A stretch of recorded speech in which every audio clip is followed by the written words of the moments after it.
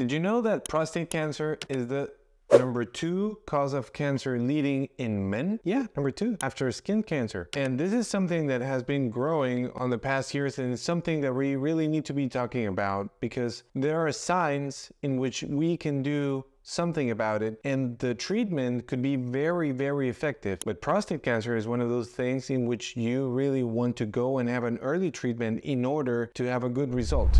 So let's remember that the prostate is like a little walnut gland that it's located right in front of the rectum. What is the function of the prostate? Well, it helps to give a fluid, a liquid, that it's going to help with this, it's going to get mixed with the semen, and whenever help the sperm to be more fluid, and it's going to help with all the process of conception and pregnancy. It has been said several times that if 100 men could live until 100 years, probably 90 to 95 of them are going to have any kind of prostate cancer. So prostate cancer is something that it's real for almost every man sitting in the planet. But are those men, all of them, going to die from prostate cancer? Probably not.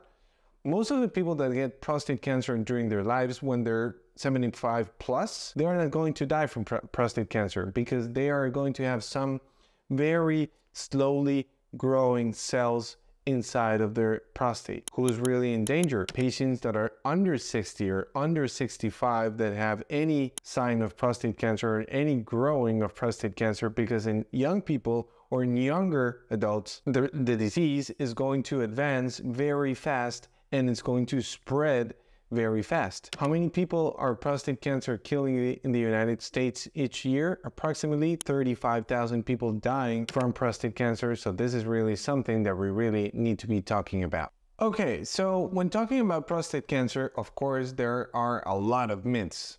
And those myths are very common, so let's go through some of them. #1 is that only older men get prostate cancer. Again, prostate cancer is going to be almost 100% sure in men over 80, over 85, and of course over 90. But no, the real deal is when men, younger men, and each time we have even younger men getting prostate cancer. That's why this is something that really needs to be screened since age 40. #2 is that prostate cancer always causes symptoms. We're going to talk about the early symptoms, but I really need to encourage you to know that not always prostate cancer causes symptoms, or sometimes when it's causing symptoms, it's because the size of the tumor might be bigger, or it could be growing in a specific area inside of the prostate in which it's not going to give you any symptom at all. The other question is, if I get a PSA, a prostatic specific antigen, which is the test that some of the times we use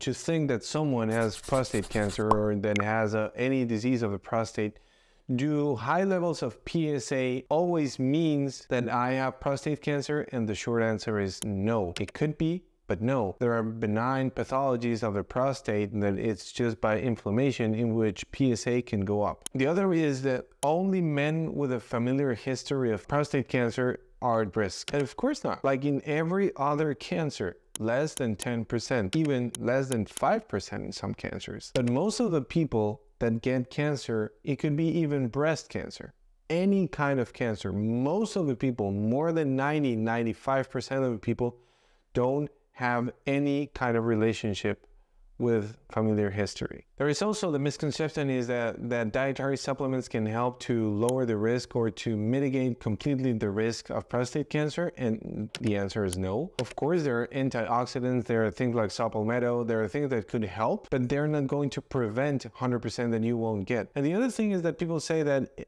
always, if you get prostate cancer or if you get a surgery for prostate cancer, you're going to have sexual dysfunction. And the answer is maybe. It depends on the kind of procedure that you get, but not everyone that gets a procedure for prostate cancer are going to have sexual dysfunction.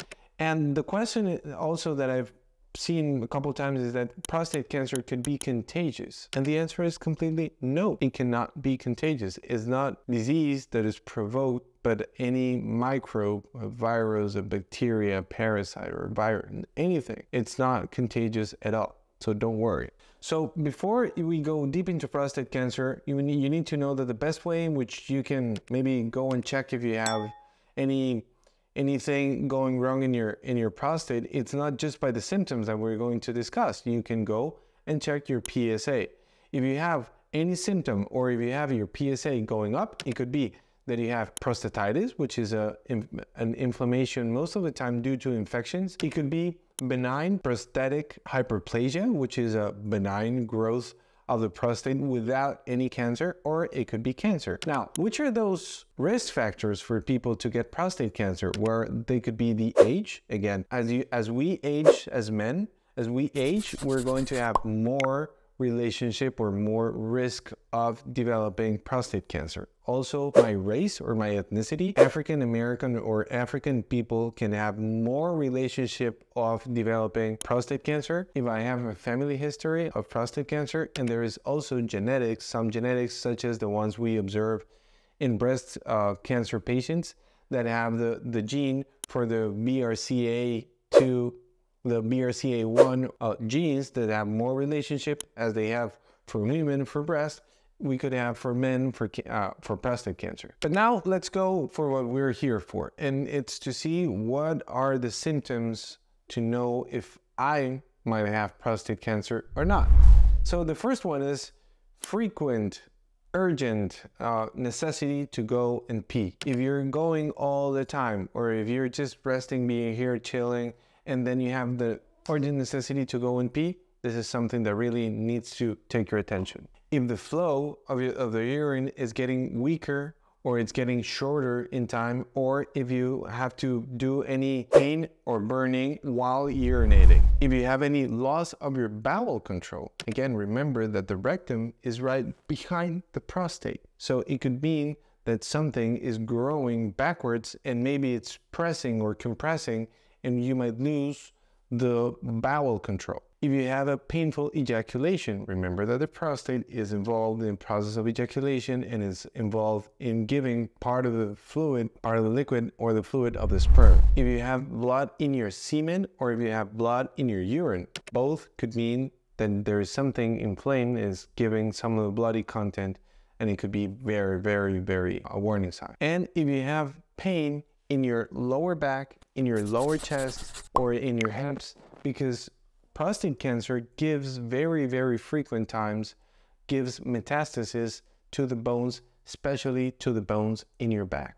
And the treatment is going to depend on the stage, on the type, on the kind of affection that it has. Some people just have a very, very little tiny cancer. Sometimes they're 60, 65, 70, and maybe right now we know that not everyone needs to get a surgical procedure. Some pharmaceutical therapy, it could be chemotherapy, it could be some medications that go and block the androgen receptor, which is the receptor for testosterone, so they lower in the way or the growth of the cancer. Some need a procedure that it's a surgical procedure in which they go inside the urethra through the penis, and they just take away some of the cancer that it's around. And some patients need to be open completely and have the tumor removed, and some patients also need chemotherapy, and some patients need a combination of everything else. And again, if you think that you have any of these symptoms, you need to go and check your physicians. There are ways in which we can determine and know if someone has a prostate cancer.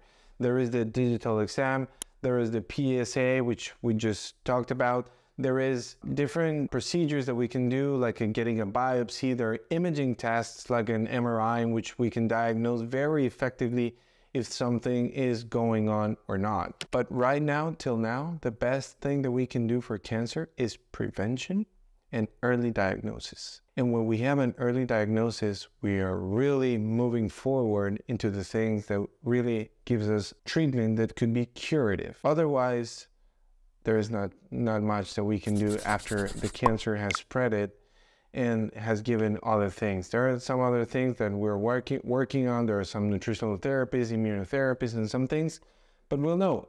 But till now, the best thing is if you have any symptom, please go to your physician and tell him that you've seen this video, that you have this information, and that you want to check. How's your prostate? Taking your time of seeing this video, and please remember that the best way to support us, it's very easy. It's just here, hit the like button. Please remember to subscribe to the channel. We're doing a great effort to grow this community, and we want to grow it with you. And please remember also to hit the bell. So every time that we make new videos, you're going to be the first one to get notified. Thank you guys, and until next time.